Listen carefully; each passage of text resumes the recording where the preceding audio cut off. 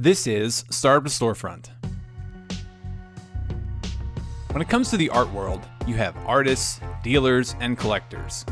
Dealers have been around almost as long as humans have been selling art, linking buyers and artists together all over the globe.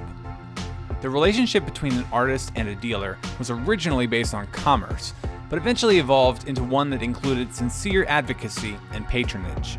The art dealers of today are just as much talent managers as they are brokers. This is very much the case for our guest today, Arushi Kapoor. Arushi has been involved in the art world since her teenage years, starting with an internship at Sotheby's and launching from there into opening up her own galleries all over the world. She's a champion of artists, both upcoming and established, and she's here today to talk with us about the contemporary art world, both analog and digital. So listen in as we cover everything from why an artist needs around 1,000 pieces before they have a recognizable style, the frustrations of being a financial coach to artists, and why you don't need to have a great business mindset to get represented as an artist. You just need to be better than the most awkward person in the room. Now, on to the episode. All right, welcome to the podcast. On today's show, we're talking to Arushi from Arushi Gallery. Thanks for joining. Thank you for having me. For people who don't know, what do you do? I am an art dealer and a gallerist. I work with artists in the primary market where I focus on minority and female artists. I work with artists in the secondary market with clients. I buy and sell artworks. I do alternative asset divisions with large family companies. I provide artworks to museums. The whole deal in the art world. I do anything related to art. How did you get into this world? I got into it very early. How early? Because you're young. You're young today. So people, for those listening, how early? 16. Okay. Wow. It was honestly because I needed some project for my university. So I was like, what am I going to do? Were you here in America or were you somewhere else? No, I was interning with Sotheby's in London. Okay. And then I went to India and interned with the Indian Express newspaper where I was like writing small snippets of like things happening in town. And then right after that, I actually wrote a book called Talking Art by Arushi Kapoor, which was a book that like is studied in like colleges and now is a part of a bunch of museums now. So I got very lucky with it. But it was basically 16 Southeast Asian contemporary artists that I spoke with. And the premise of the book was, what are the barriers to entry for them to actually blow up in the Western world? The Western art world is miles ahead in terms of value and valuation. Not in terms of aesthetics, but like in terms of valuation of art. Was it because of the exposure? It's because of the exposure. Okay. Does it also have to do with colonization?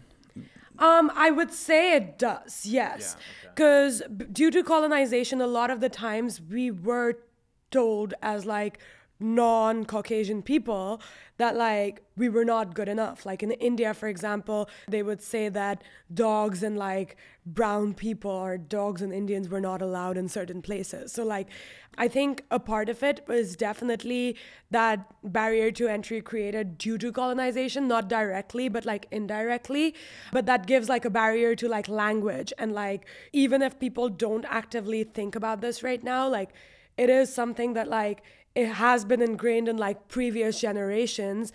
So like you think that like if you're lighter skin colored, like you're like in some way superior. But like in the art world particularly, in this book, that is not exactly what we were speaking about. We were speaking about more present day scenarios that like international artists. Now I'm talking about like the top artists of India at the time that I was very lucky to hound and get an interview with, talking about how they are not able to like converse in the Western world and explain their ideas and their paintings the same way that like the Western artists would, or even that like they aren't given the same chance in like the galleries, in like the larger galleries, the Gagosians and the David Zwirners and the Hauser and Wirtz, because their valuation of their artworks is a lot lesser than like what the valuation of their counterparts that were making similar artworks in the Western world at a similar period of time would be. If I'm an artist, there's people listening. So I'm an artist.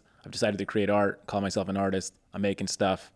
And at some point, who decides what it's worth, right? So is it that I have maybe a team behind me and I'm getting some exposure and I'm doing small galleries and people are liking it and they're selling it for like hundreds of dollars?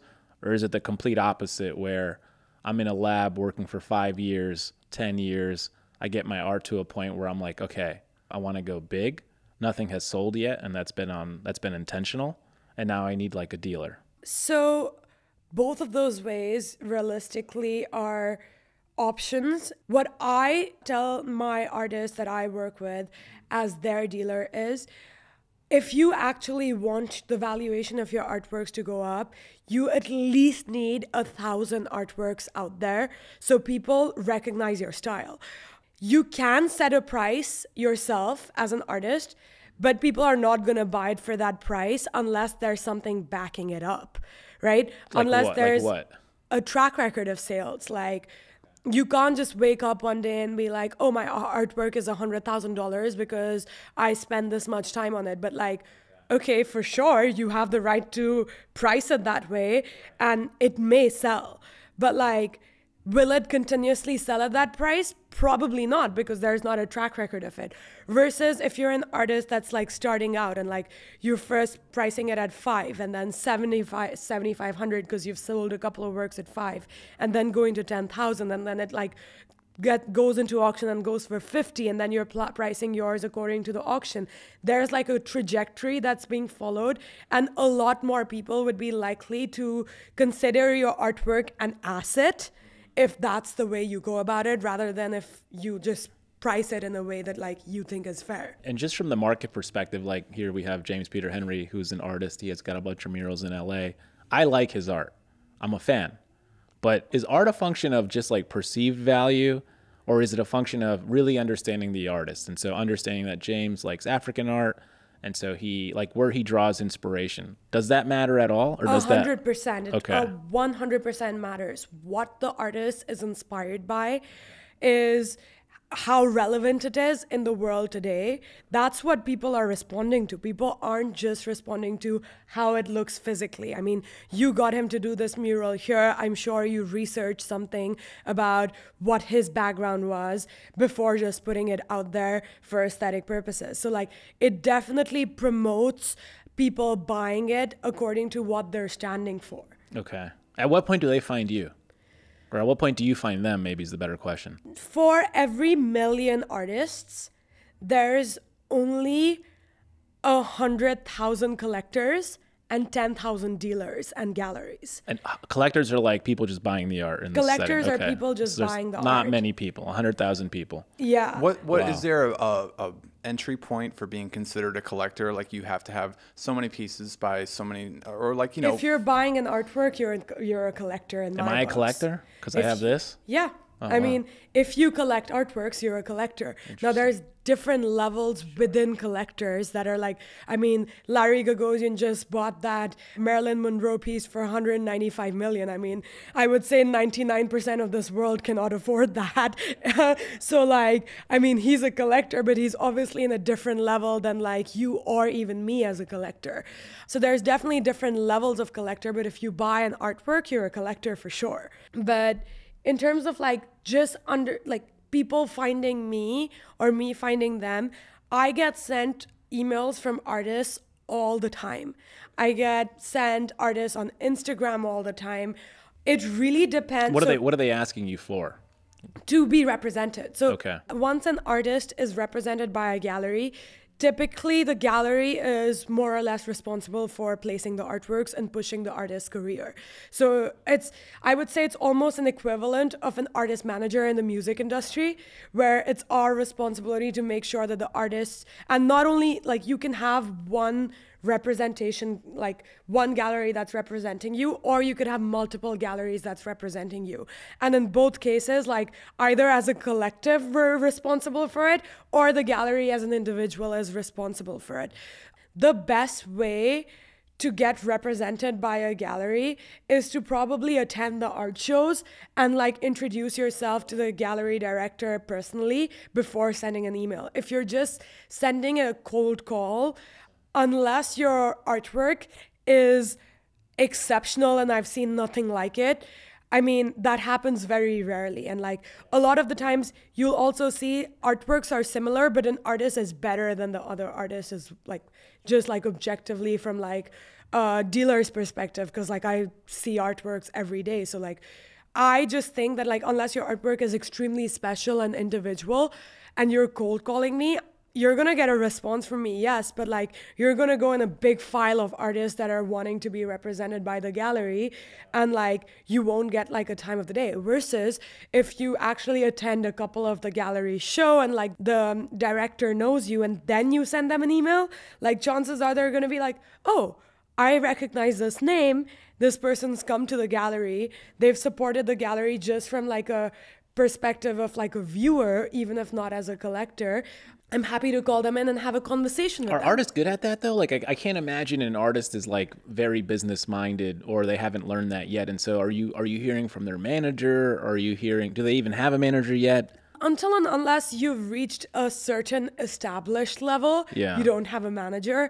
And this is why it's hard to like get represented by artists, because most artists do not have that. Right. They don't. And they're not good at it. Well, not even not good at it. I don't think most artists understand that that's the way of going about it. I mean, this is not like something that you need to be specifically business minded to like accomplish. Like you just need to be not the most awkward person in the room to go and introduce yourself to like someone else.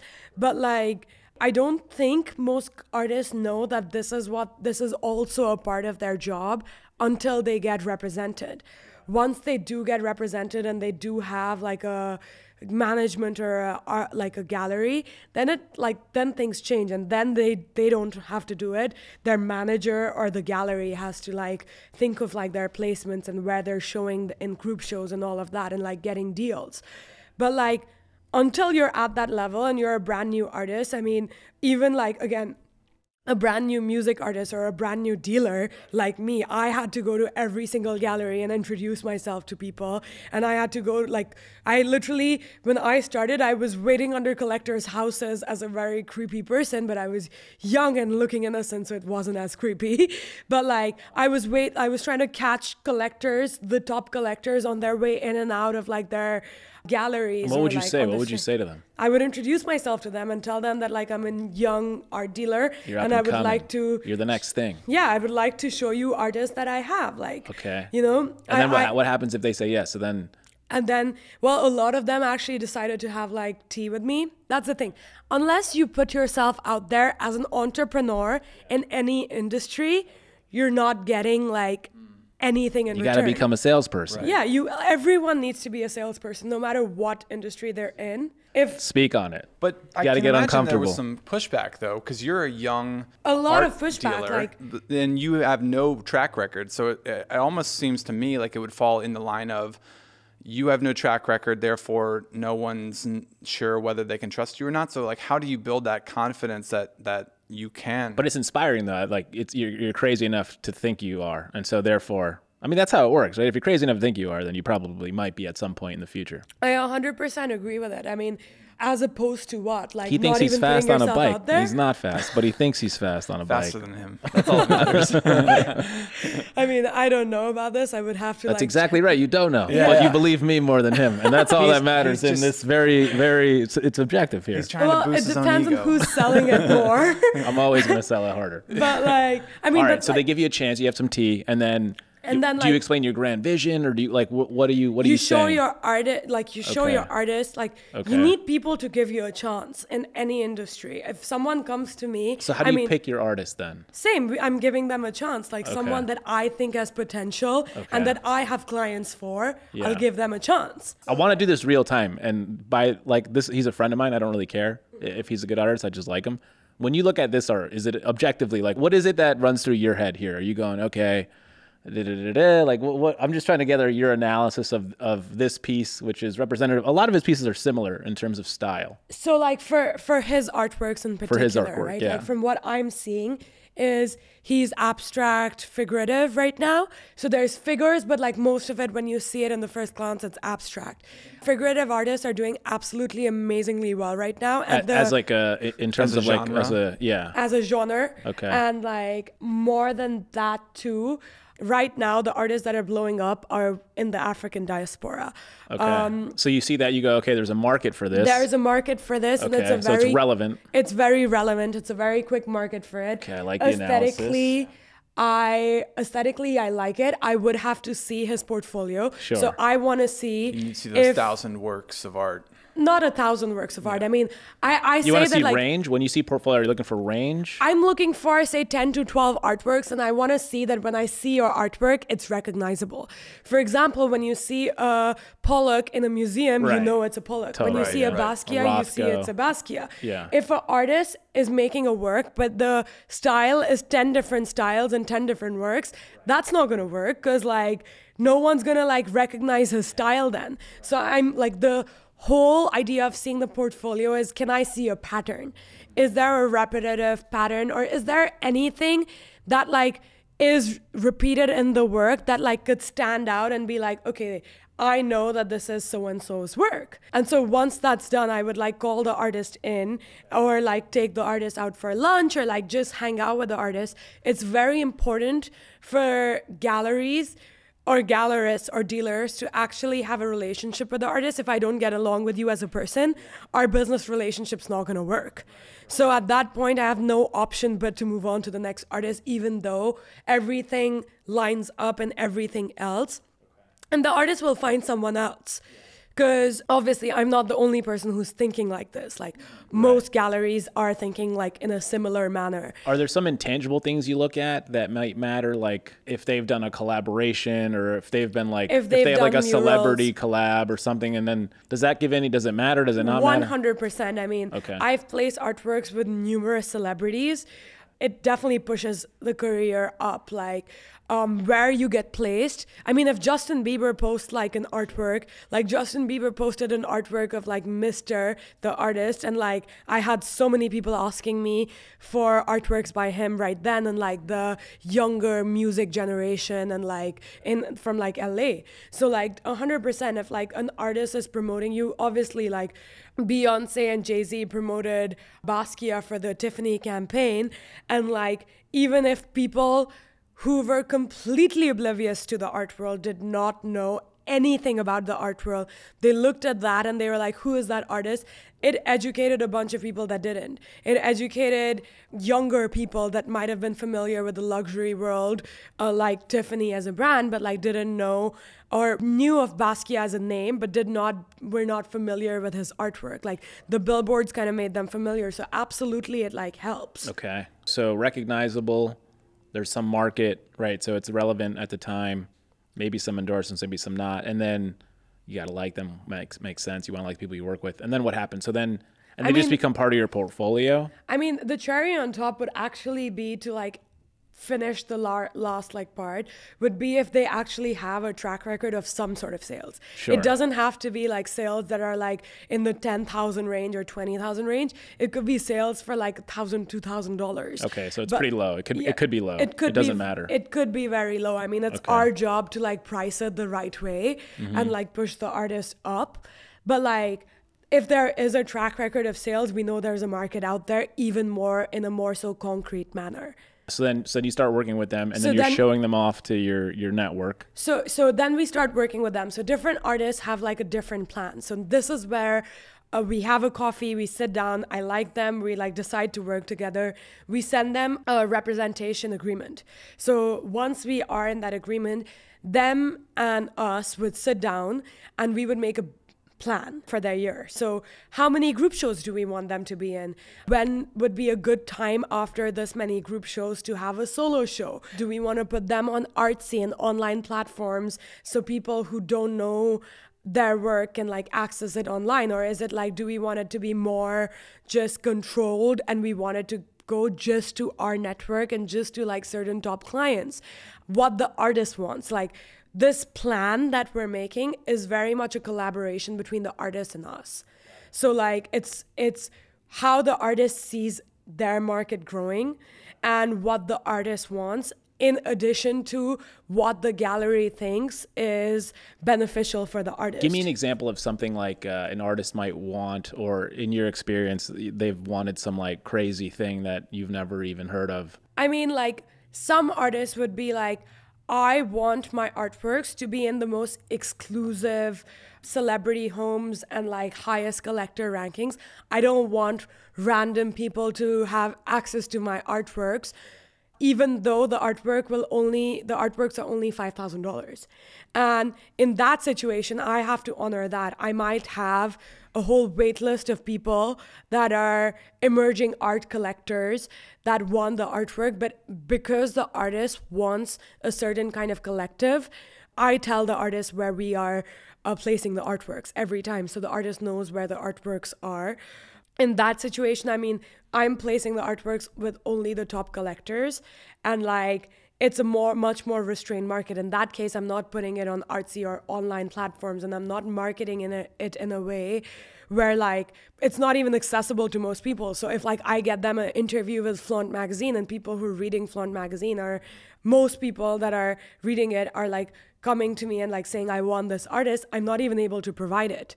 But like there are people that are reading Flaunt magazine that are obviously top collectors, and like happy to like give them the artworks. But like chances of getting to those collectors through some public source like that is very low. It's usually personal relationships, and you send PDFs to them personally, and that's how they get it. Now, a completely different requirement for an artist is like, I want to be a hype artist. I want to be like known by everyone. I want my artist to be like in the public eye.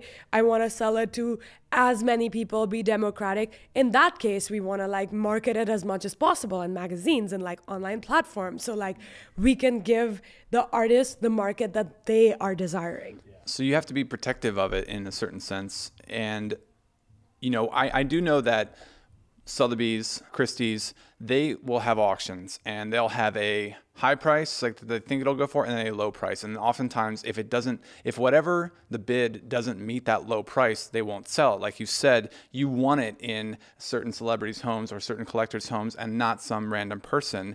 And what interests me is that it goes against basic economic theory of an object is worth whatever someone's willing to pay for it. And it's almost like there's a certain member of the art community who's like, well, we don't care that someone's not willing to pay for it now because we think someone will pay for it later. Well, so auctions are something that like artists get into when they're a little bit more established. Artists want, and it's beneficial for the artist to have a controlled market and not go into auctions for as long as they can, frankly. And the reason for that is very simply that like once artists go into auctions, it's kind of like out of their control. They can't control their market anymore. It's open source and it's public. When an artist does very well in auction, obviously it's beneficial to them because then they can like push up their primary market prices to a certain extent. And you have to repeatedly do those high prices. Like Jordi Kerwick right now, he's a very hot artist, and like his auction prices are consistent and up there every single time. If you just have one big auction record and you're not getting the same auction record again, that's a really bad look and actually harmful for your market. Now, completely opposite to that is if your artwork does not do well, say it goes in the lower estimate or less than the lower estimate. So typically in an auction, there's a reserve price.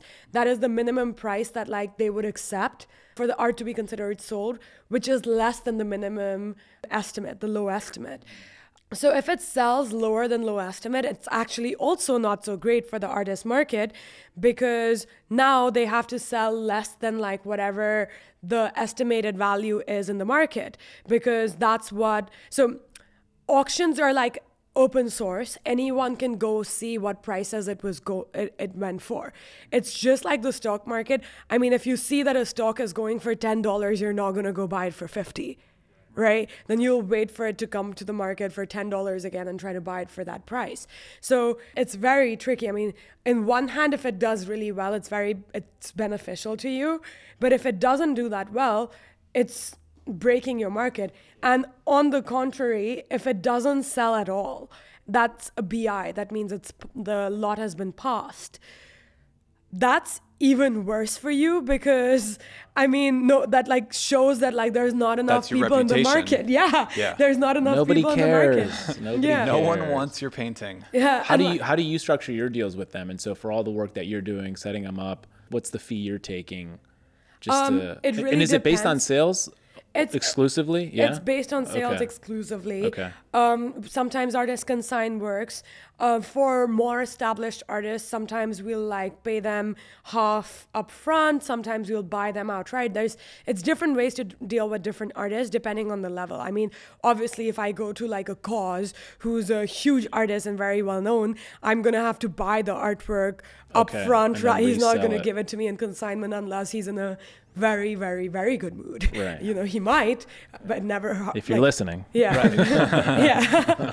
It's like, it never hurts to ask. I mean, as an entrepreneur, that's my number one rule, that like, it never hurts to like put yourself out there. Totally. So if you're listening, please give me a consignment. Yeah. But like, So is it typically like 10%, 20%, 30%? What's so it ranges between 5 to 50%. And it depends on how established the artist is. Obviously, if the artist has a market and he's very established, we would get a lower percentage versus a brand new artist that doesn't have any market. We would get a higher percentage because we have to put that much more effort. And it's more on my name that the person is buying an artwork rather than the artist's name. Right, they trust you. So like, yeah. So like, it really depends. It can even defer work to work. It doesn't even have to defer person to person. Like sometimes if we're doing a exhibit, a show with them, I'm putting a lot of money in for marketing and like putting it all up, installation. There's a lot of costs. So like obviously we get a higher percentage out of like the show versus in general when we work with the artist, we get a lower percentage compared to, because we don't have to do any of those things then. So like it really depends on what their current situation is in the market and what we require for the gallery at the thing. So it's all situation based. So there's no one formula for it. It's an art and a science. Yeah, it's an art and a science. There's general principles, but like you can put the wrong chemical in and everything could blow up. Do you have like, you personally, when you go out on your business, do you say, okay, this year I'm going to sign up 10 new artists, or do you go, this year I'm going to focus on, I'm going to like cut the fat, let's say you work with 100, but you really like just 20 of them and 20 of them are selling. How do you do that every year? I always put like a maximum number that I'm going to represent within the year of new artists. What's the number? I'm not going to tell you that. Is it like hundreds though, or is it like tens, or is it like, no, is it's it not like hundreds. 5? It's like the tens. Okay. And are you cycling through, or is it like you're adding tens to your portfolio every year? I'm adding tens to the portfolio every year. So like the reason for that is as the artist gets more established, it's easier for me to like place their artworks. So it kind of goes on almost autopilot. I still have to place the works with museums. I still have to place the works, like get them new projects and like still have to work with them.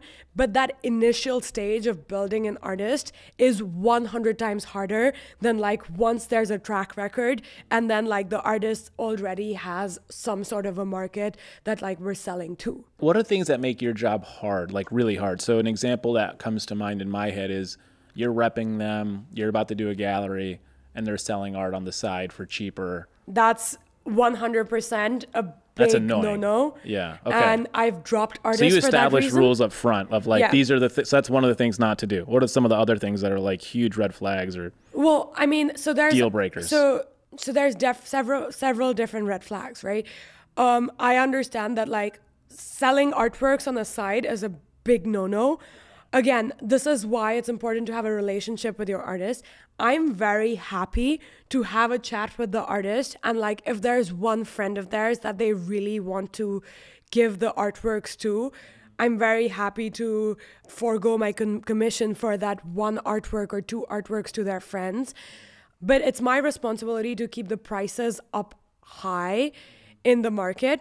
And a lot of the times when artists do that and sell artworks in the side for cheaper, the artworks show up in auctions for a lot cheaper because they want less money, because obviously they got it for lesser money. So they're okay to like sell it for lesser, and that hurts the artist market overall. And like, I don't want to be dealing with someone who's doing that. I mean, this is very much like any other business. they're like our partners. So we need to have that established trust with them. So if they do that, like that's a very big no-no. Another thing that's a very big no-no for emerging artists is if they have too many demands, right? If you're not in a position to make demands and you're like being an annoying little shitty thing, like I will drop you because that means in the longer term. Does that happen a lot? It happens often enough. Yeah, I was gonna say I can see it happening a good amount. Yeah. So like, which is why like most galleries and like representation contracts, if they have a period of time and the artist is being annoying, they won't renew the contract again. So it's harmful for the artist. They think they're being a cool little thing, but like, also always remember the art world is very tiny. All the museum people, everyone knows each other. All the art galleries, all the dealers. Everyone is friends. We're all doing business with each other. We're all working in the secondary market. It doesn't matter if you're the top gallery or the bottom gallery. Everyone is working with each other on commissions. So like as an artist, if you try to fuck with me and like other dealers are my friends, they're not going to want to work with you because of what you do to me. It's a great way to get blackballed. It's a great way to get blackballed. And like everyone is, we're all competing with each other to get like the best thing and like get the best artworks and be the best gallery. But on some level, like we have loyalty towards each other because we're supporting each other's market. I'm buying works from their galleries to like send to my clients, and they're buying works from my galleries to send to their clients. So like we have a longer term relationship. So like if an artist does that, it's like very harmful to them. So like that's some situation. Another situation is an artist like, and this has happened too, like, a lot of artists start together and some become bigger than other artists.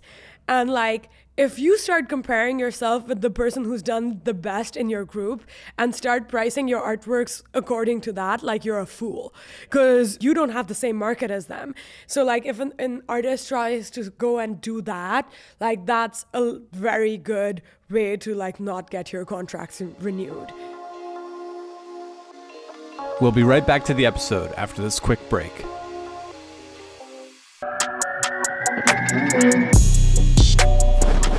Warby Parker offers everything you need for happier eyes, and you can shop with them online or in stores.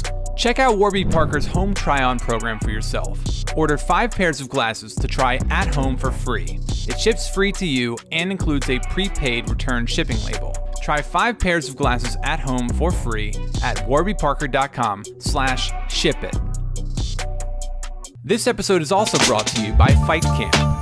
They offer thousands of classes with new workouts added each week, so you'll always find something new. You can get a killer workout done in as little as 20 minutes.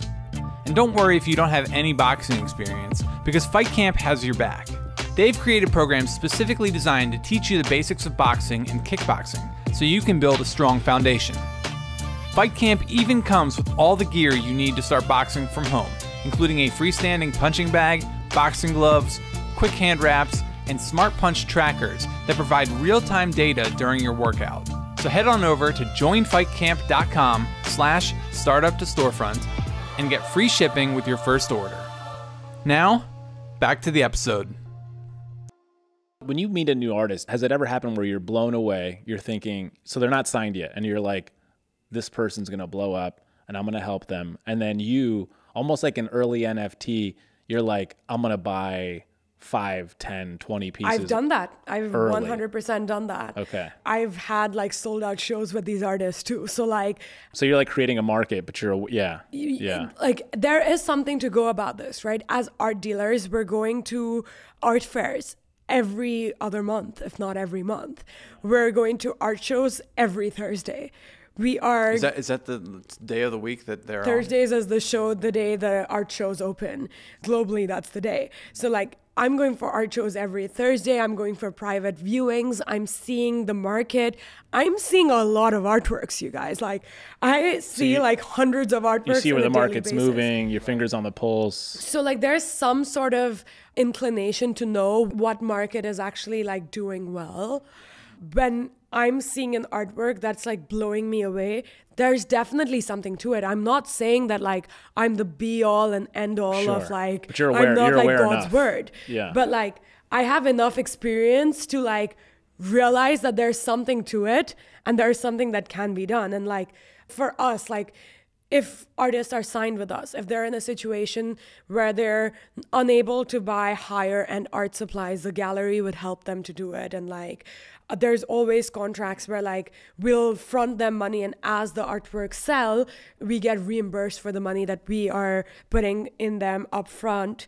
There are situations where like we might loan them money to make a body of work. There are situations where we'll commission artworks specifically for the gallery and we'll pay the artist upfront. Like again, everything is situation based, but like the best way to explain the art dealer or gallerist and like an artist relationship is they're both two halves of like the same pie. It's a symbiotic relationship. Yeah, like how has the NFT movement changed things from in your world, if at all, in what you do specifically in terms of like galleries? I am actually one of the largest female collectors of NFT in the United States. I'm very bullish in it. Is it the same analysis you do? Is it the same, like, so instead of the artist, you're looking for teams? Quite similar.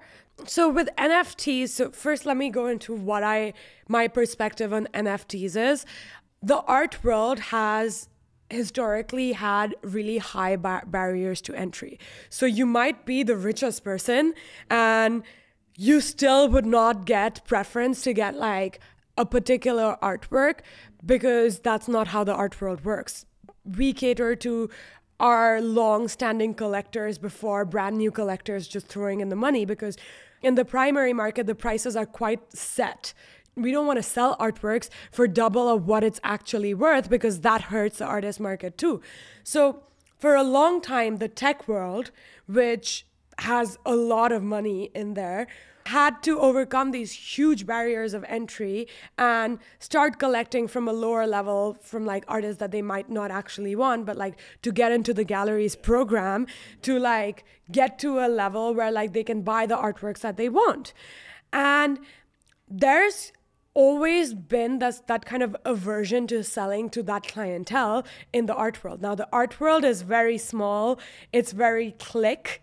We are all amongst each other and everything, and that's how like it's historically worked, and it's changing now and we're letting more people in, but it's a slow change.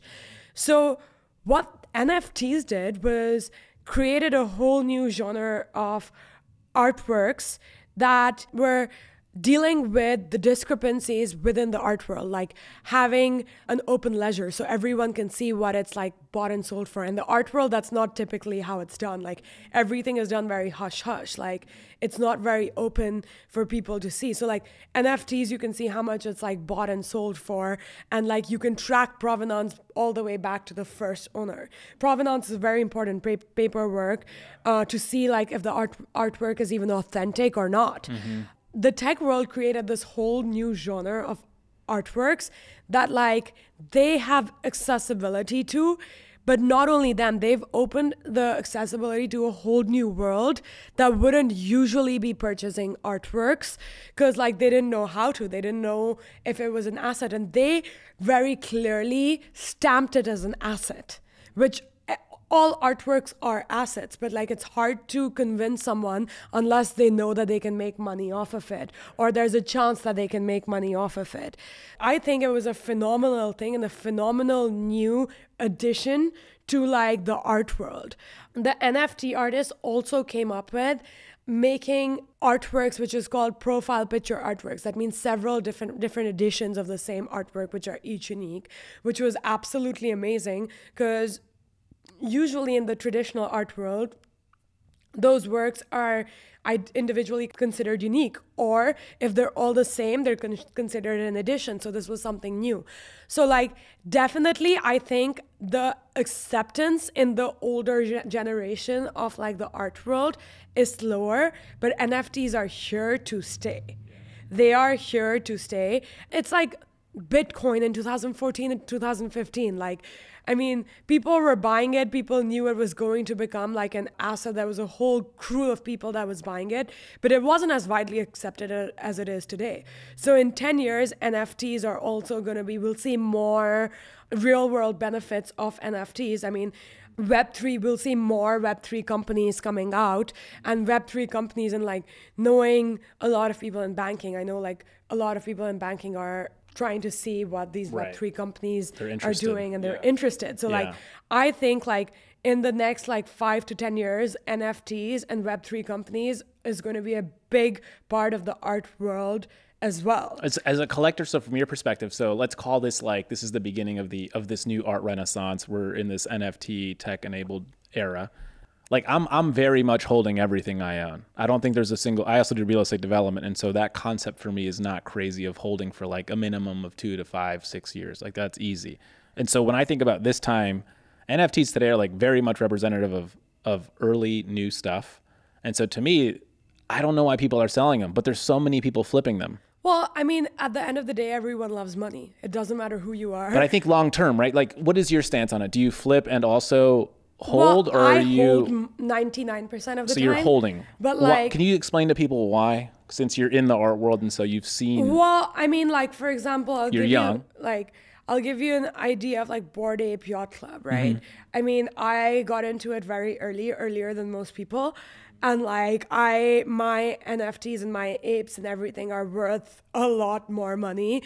And like, I would say like I've made millions of dollars of not profit, of like perceived profit. Because you don't actually, theoretical. On paper, like, you know, like it's not like, I don't really know how much I've made, but like I would believe if I sell them, I would have made some kind of profit in them. I'm holding them because I don't want to make a profit on them. I want to see what their long-term benefits are. Like Bored Ape Yacht Club just came up with like this whole metaverse thing, which is cool. I mean, at a certain extent, you have to buy NFTs because you're genuinely in it and you enjoy it. I mean, like a gamer, like, you know. Where's this going to go? What are they building? What are they building? What's like the next thing? Like, I mean, it has to excite you. If you're just doing it from the money perspective, there's a lot of flippers and there's a lot of people that are doing it from the money perspective. And like, honestly, that's good for me as a long-term holder of these things. They're creating a market and they're pushing the prices up. So the flippers are good for the market for me because that means more and more people are coming into the market to like make a quick dollar. But at the same time, like I'm always a long-term investor in everything. I don't think of like short-term things, and it's worked in my favor. And I will sell things if I see like a NFT project that like has no backing to it. So like even with like an NFT project, there is a formula or basic principles to see if this is going to be like a long run project or not. What's your formula? Well, the first thing is I always check the roadmap and where their roadmap ends. How big are they thinking? How long do they think they can accomplish these things in? I would say roadmap is the same thing as like a business plan for a startup. If you're investing in a startup, you're going to look at the business plan. So if you're investing in an NFT, don't be blind, like look at the roadmap. Do you track it though? Do you track to see that they're actually hitting the points that they set out to do? So yeah, so like I would be tracking to see if they're actually hitting the points that they set up. I would track the developers and see what the developers are saying. Are they doxxed? Are they not doxxed? Yeah, like, are they like talking about the project? Have they just gone silent after? There's a lot of cash grab projects in NFTs, which is definitely what I would like. If there's a cash grab project, like I would sell it. Like if there's a project that I don't actually believe in, I would sell it. But like if I believe in your project, then I won't. If I know the developers personally, there's no way. If I get a NFT for free that's gifted to me, there's no way I'm selling it. But like if I will buy and sell projects that are like quick money makers, because like, I mean, at the end of the day, I still have to like make sure that I'm recovering the money that I put in, right? But at least recovering the money that I put in. I mean, I think in the long term, you'll obviously gain a lot for most of the projects, not all of them. Another thing that like you need to look at is the volumes. Are the volumes high? Are a lot of people wanting to get into it? What is the post-launch marketing that they're doing? What are the things that like, are they giving free airdrops to you? Are the free airdrops worth anything? Are they planning to develop a gaming software, or are they planning to incorporate the NFT as a pass to a concert, or like give people some real world experiences? Like, what are they doing to actually make money within like their own ecosystem? Are you, within the art world that you're in, are you someone who's like crazy in terms of NFTs? Like, would you say you're an early adopter and everyone else is skeptical, or would you say most of the people understand it because they're in the art market? I was an early adapter. I've been in it for almost 2 years now. So I was an early adapter. I still think we are in the early adapter stage. So it's not too late to get yourself immersed in it.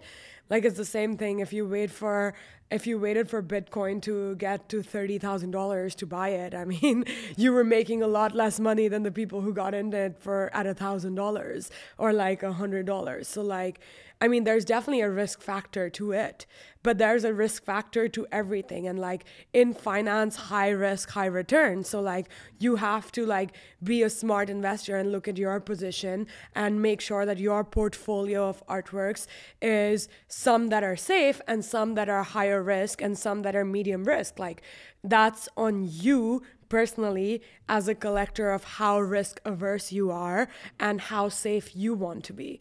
That's like the general theory, right? Like, if you don't risk it, like, you're not going to get the biscuit. On the other side, you have Masterworks, right? Which is like fractionalized, but original arts. Yeah, fractionalized original art. Honestly, I am not a big user of it. A lot of people are. And the reason I'm not a big user of it is very simply, frankly, I can buy emerging artists myself and I own the whole artwork. I would rather have something that I can put in my wall rather than like say that I own a percentage of an artwork at some point somewhere. Yeah. And that's just me personally. Not as fulfilling. Yeah, I mean, but like there's a lot of just finance-based investors too, like just like stocks. Like, I mean, if I buy a stock of Apple, that doesn't mean I actually own Apple. Right.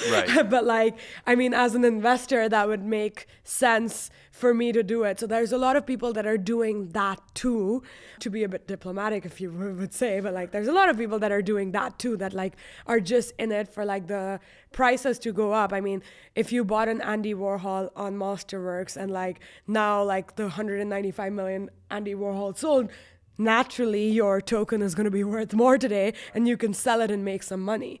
So like, no judgment to people who are doing that for sure. But like, me personally, I'm not very into it. So I can't really give you the logistics or walk through the statistics of like how to like navigate that world. Yeah. Well, one of the things, while we're on the subject of NFTs, I've always been fascinated by the ability of NFTs to kind of level the playing field in terms of what artists can make after the initial sale of their piece. So as an example, I just listened to a story about this artist who his friend was a collector. And so his friend really liked his work, wanted to purchase some of it. So he purchased one piece for, let's say, $50,000.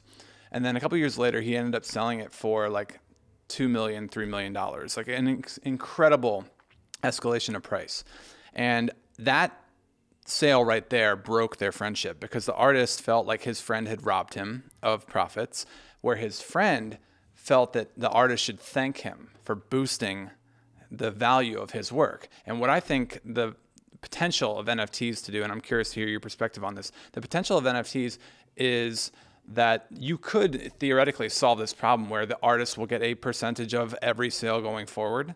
Well, so in this case, the artist was stupid because NFTs are a smart contract and you can put in a resale royalty in it.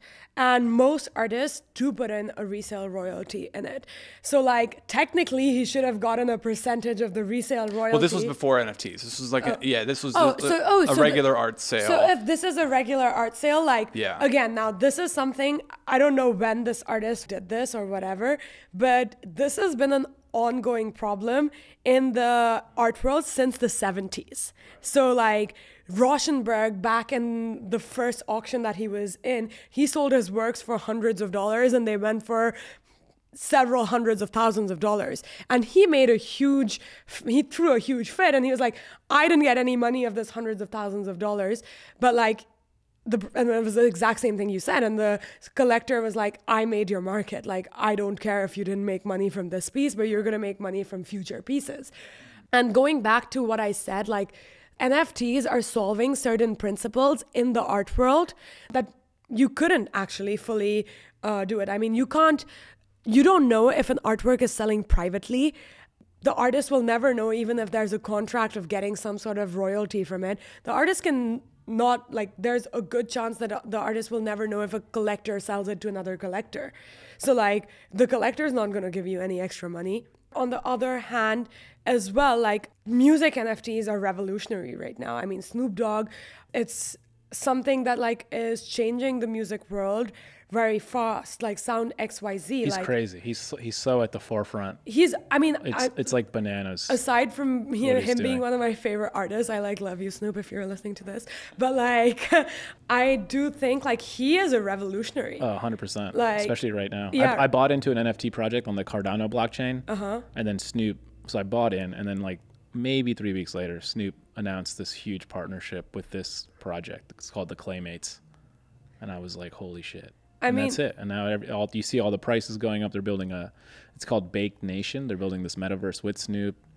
I mean, like think about this, right? The music industry, like the labels take a good chunk of like what you're trying to, what like you deserve. Like if you're an artist, like labels are betting on hundreds and thousands of artists on an every single day basis. I personally know music managers that are not like focusing on a lot of artists. They're like they're focusing on their main artists, but like they're like taking a bet. Like if one of them like blows up by mistake, they make a lot of money out of it.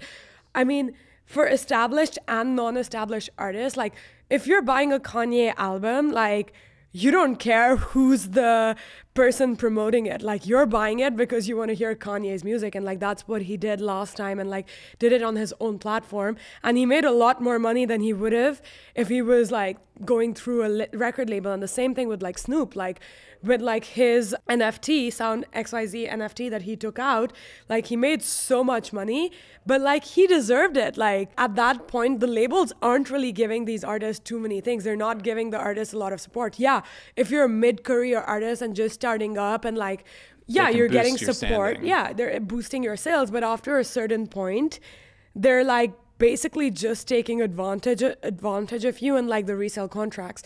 I'm definitely going to be blacklisted from like the music industry after this, but like it's great because like I think it's time for like the labels to get into the NFT industry and like work with the artists so that the artists can get their resale royalties and like higher resale royalties and stuff like that as well. Like, I mean, otherwise these very popular artists are free to just like take out like their own NFTs and like have actually, and like now people are selling the NFTs as if like you actually own a couple of seconds of the song. So if the couple of seconds of the song is used at like an advertisement, you're actually making money. Right. It's like the same thing as like franchising royalty. A song. Like I'm thinking about doing a project where there's a part of me that really wants to and another part that doesn't. But it's basically this concept where like we built the brewery, and so we own the building, and on the outside of the building, it's like obviously great for art. And so there's all these street artists I know that have never understood the concept of making money as their art sells, but they have like a lot of cred, but in the street art game, like they're legends in the street art game, which for the sake of markets, let's call it a niche market, but they don't know anything about wallets or anything about like Web3. And so there's this bridge we have to build with them. And then the concept is we have them do this huge, like way bigger than maybe like 3 of these in terms of size. And then every quarter we change it. When they're done, we take pictures of the NFT, we sell them, and then we invite new artists on a quarterly basis to basically create new arts. And we just have this like, it allows more people to come. It's like a gallery in the sense of, but it's a real life. It's like real estate. And so, but I don't know. What do you think? What are your thoughts? I think it's a good idea. Like, again, we're so new in the Web3 space. Anything that you try right now, even if it fails, it's like, it's worth it to go and try it just in case. Like, you never know what's going to blow up. And like, in a market that's so early stage, like, it's worth it taking a chance. I mean, for me, it's just like fun, you know. It's like we have new technology. Yeah, let's try it. New let's technology. Get street it's exciting. Street artists. Like, it is, and I think the thought of like so like my life today is I can put my energy into things that I know will work.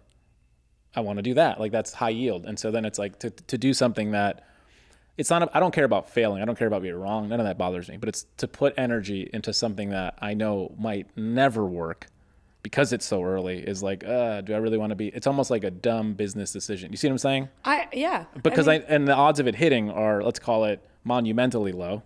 So I don't even think about the hitting. I just go, you know. I mean, you know, the odds of any new startup hitting Right, zero. is very monumentally low. Yeah. So like, I mean, I just think it's good for like a part of me just feel like this is good for the artists. It's a new way for them to get exposure, and it's a potential revenue maker for them if we do it correctly and if they understand like we should market this. Let's market it. I agree with that, but like also something that like comes up in mind that I've been discussing a lot in the past few days with my artists is that most artists have terrible finance management. Yeah, for terrible. Sure. I obviously try to help my artists to like figure them, like tell them or whatever, but like, and like try to like tell them how to deal with their finances. But I've seen like artists make $5,000 and they'll go spend $5,000. And I'm like, why? Like, why not like save or anything? So like, that's something if like that also needs to be like added to the art world, and I'm actually thinking of like starting a division for that separately within the gallery, because it's not that much money for me to like make, but like I feel terrible about these artists. I mean, I know artists that have made hundreds of thousands of dollars with me in the last year that are like absolutely broke right now.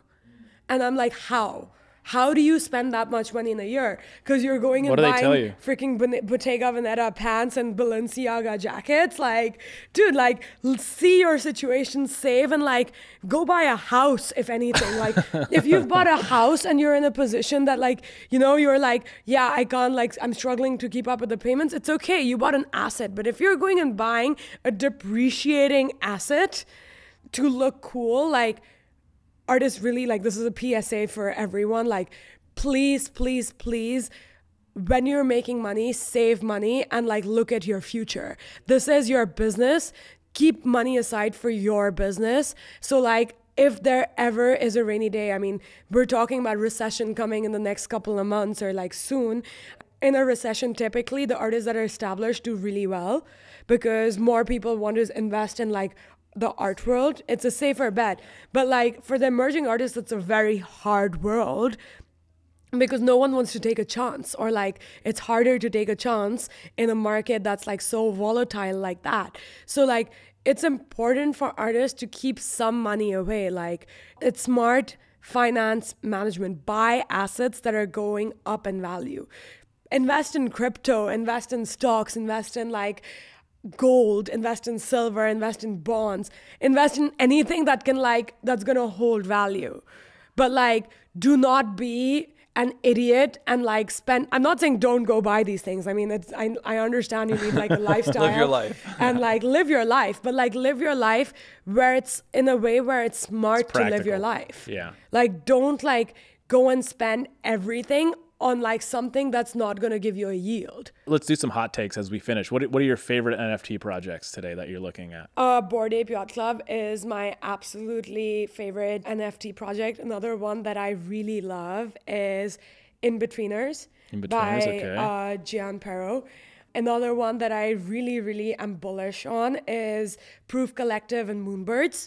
Those three are probably coming to my mind as like the top three NFT projects. I'm very excited to see in the NFT world what the fashion NFT world comes up with. Yeah. I've been hearing a lot of echoes. There's things that have come out, but like nothing has like come out that's like crazy revolutionary right now. So that's what's like exciting me, and like music NFTs. Have you ever met Banksy? No. Has anyone ever met Banksy? Does anyone knows what he looks like? Or Yes. she? Is it a he? Yes. Yes. Okay. People have met him. Banksy had a show in LA years ago where he was selling artworks and prints for $200-$300. And there was an elephant at the show. It was a huge show and people have met him. But he's, from my understanding, a lot older than me. So I haven't like come across him, at least knowingly, in the art world. I do sell a lot of Banksy works. Does he work with dealers or no? He does. He does. So he has a team. There's a huge secondary market for Banksy works. So like most of the sales, I would say right now, is done through the secondary market dealers now. Yeah. The Sotheby thing was I mean, definitely planned. I can't imagine that was an accident. Oh, he planned that. I mean, No, I know he planned it. Yeah. I mean, like, but as a whole. You think Sotheby's? And when I was in saw it, on I was like, that art just skyrocketed in price. Yeah, of course. That's Yeah. the coolest thing that ever happened. It was a cool event. It was a really, really cool event. I Yeah. mean, But he also doesn't work with dealers. Like when he was selling paintings out of Central Park for like Right. $10 each, and then the next day posted about he's it. not represented by anyone particular, but he works with a lot of dealers. It seems like it would go against his mantra to be represented in like I think a that's the binding beauty. contract. That's the Yeah. beauty of what he's trying to create. I mean, like his authentication body is Pest Control, and they do a phenomenal job in like tracking the artworks, working with dealers. Like, I feel no resistance into like if I'm selling an artwork to a client, just emailing them and telling them who the client is and who the artwork is going to, because they're so easy to deal with. Banksy is like an amazing artist anyways. He's a revolutionary in the British art market. Like, I think Damien Hirst and like Banksy are the people that like completely moved the art market into, like, Damien Hirst did it for the contemporary arts in the UK, and like UK obviously, and like Paris and Europe in general has a long-standing reputation for being very immersed in culture and art. But like they got it out of like those traditional artworks into like something more contemporary, and then Banksy took it further and took street art in UK into like a realm that's like considered like very pristine and sought after. What's next for you personally? We have an NFT project that's coming out called Ooh. Shama Shorties. Shama Shorties, okay. Yeah. When is it coming? When does it drop? Well, so we haven't decided a final drop date. But Can we get on the white list? If you can don't get ask, on the white list. you Yes, can't you can get on the The white whole list. team, we'll buy. Yeah, the whole team. Like, What are you selling? Do you know your price yet for your initial? You'll know a week before we come out. So Are you doing a Discord, all that? Yeah, we're doing a Okay. Discord, all of that. We're marketing. We just had like a Forbes article that was written about it. So like if you Google it, you could like find all the information there. It's called Shama Shorties.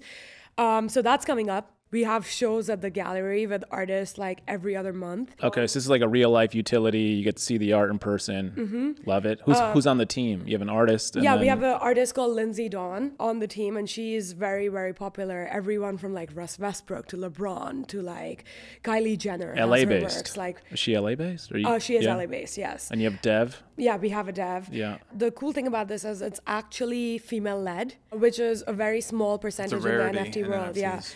And then on top of that, we are also at 50% sales of the project. We are going to be donating money to certain anti-trafficking charities around the world. So like it's utility based. You get, and like with this NFT, you'll read about it. You get a percentage off depending on rarity of the NFT to buy like real world artworks from our gallery and like prints and everything. Oh, look at that. Yeah. That's so, what's like, up. It's kind of cool. You'll get like I'm excited. Exclusive streetwear that like the artist has designed and like cool like things like that. So that's like a project that's coming up. And after that, we're gonna be in Art Hamptons. We're gonna be doing in August, and then we're doing an all-female show.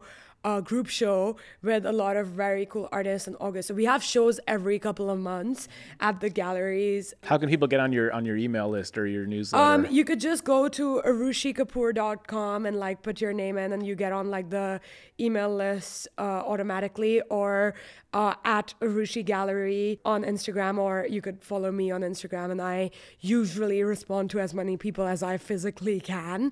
The gallery is a better bet because like people are responding there too, but like if you ever want to reach me directly, like you can email me. I usually respond to emails within like a week. I love it. Right on. Well, Thank thanks you for coming on the show. podcast. Well, thank you for having me. I had like a blast like talking to you guys. Yeah, pleasure. That was our conversation with Arushi Kapoor. If you enjoyed this episode, don't keep it to yourself. Share it around. Recently, we started putting out a bi-monthly newsletter. In the newsletter, we highlight certain moments in our podcast episodes that you may have missed, along with little tidbits of behind-the-scenes information about the recording. You can find the newsletter and sign up for it at our website, startupstorefront.com. Another way you can support the show is to leave us a review wherever you listen to podcasts. We are found at Startup Storefront on every social media platform, except for Twitter, where we are found at STS Podcast LA. The team consists of Diego Torres-Palma, Natalia Capolini, Lexi Jameson, Owen Capolini, and me, Nick Conrad. Our music is by Double Touch. Thank you for listening, and we'll see you next time.